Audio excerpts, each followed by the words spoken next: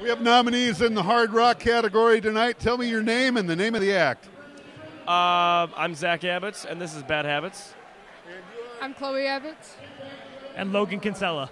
Okay. And is this your first nomination with the Whammies? No, it is not. Okay. And last year or year before? For the last, 5 or 6 years, we were a Rising Star. So this is our first year in a kiddie category, I guess you could say.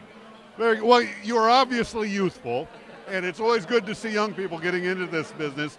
It's tough on you, and you don't seem to have been worn out too hard yet. I haven't ridden too hard yet, but welcome to the show tonight. Do you know any of the other acts in the category that you're up against? Yes, we know our friends in Red Light Saints, and that's about it. Okay, real good. First time to Milwaukee? Are you from Milwaukee? Or?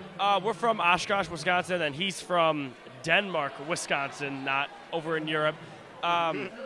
This is not our first time in Milwaukee, but our first time at the Milwaukee Whammies. We always went to the Appleton ones since it's kind of closer to home, but this is our first year in the Milwaukee version of things. Okay.